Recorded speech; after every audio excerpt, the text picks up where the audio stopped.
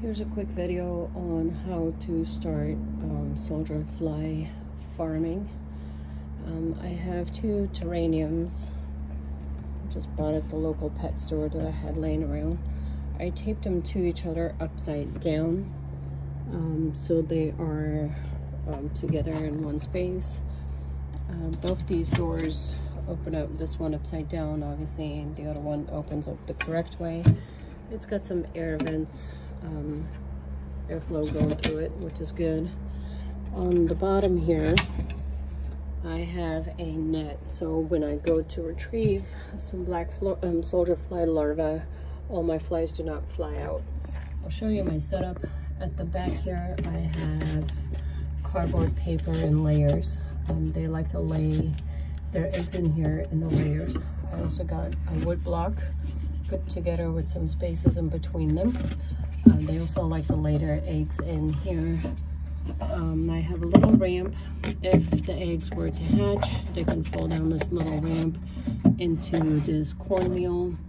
The cornmeal is not moistened yet because I don't have any flies that are developed yet, so I don't have to make that moist yet.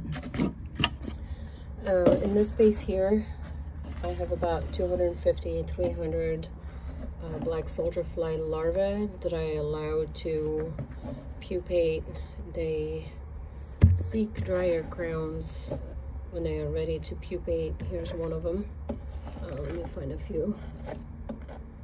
There's about, I don't know, 250, 300 in here, I believe.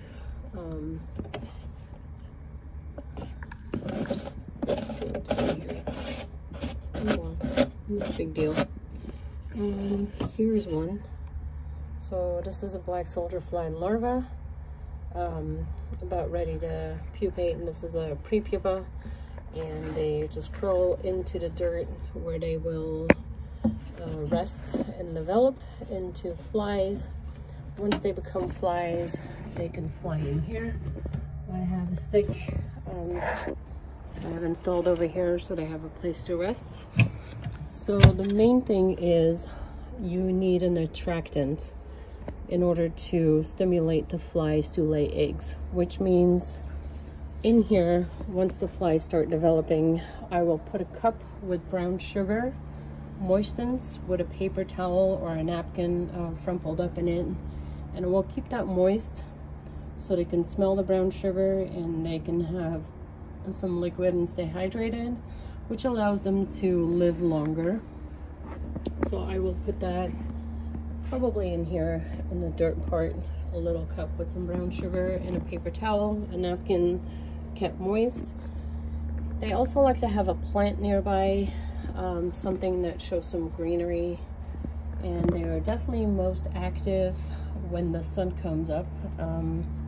Mid-morning to noon, they are most active, fly around.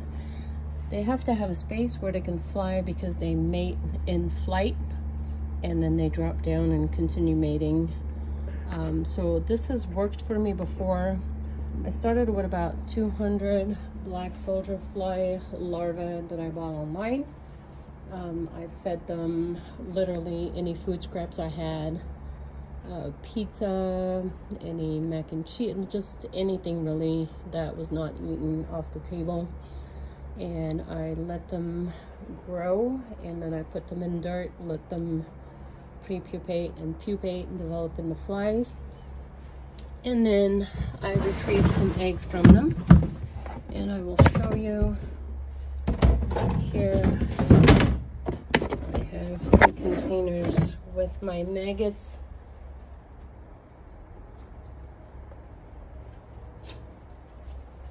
Which I have been feeding to my chickens for the last week now, and they absolutely love it.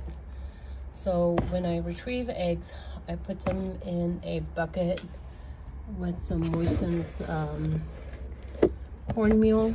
The cornmeal should be moistened about 2 or 3 days before you put any eggs in it, or baby larvae, because it does heat up. It does smell, and so in order to offset the smell, I put some coffee grounds in it with it, and then again I just feed them any foods I have left over that is not eaten off the table. So that's pretty much it in a nutshell. If you have any questions, need anything clarified, need help with starting the process, just leave me a comment. If you like this video, give it a thumbs up. Thank you.